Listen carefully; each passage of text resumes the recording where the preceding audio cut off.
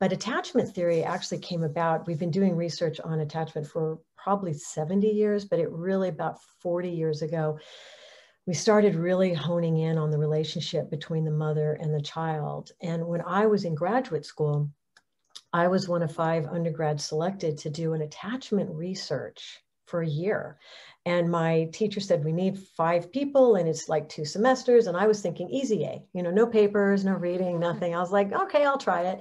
Fell in love with attachment because I was the one who would stand behind the one-way mirror with the mother while we did these interactions. And the interactions were like the parent and baby were filmed for 3 minutes in a room. And it was the way they kind of interacted. And then a moment, like after 3 minutes, a stranger would walk in and sit, and we'd notice the baby and how the baby would respond. And this is about 12 months of age. And this is a time that the baby would start getting kind of like a little bit like, who is this person, stranger anxiety, et cetera. And then after 3 minutes, the mother would leave the baby with the stranger.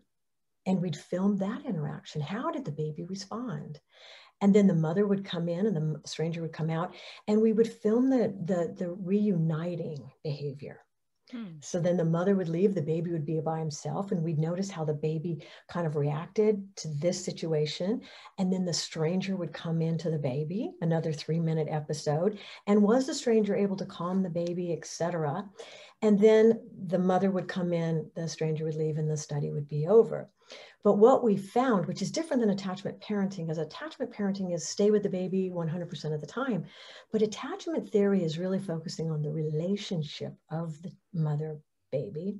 And the reason why I'm saying mother is because most of the time, that's what we filmed was the mother. But it can be the primary caregiver, which means the person who's with the baby the most often, right? And so what attachment theory does is we take a look at the relationship.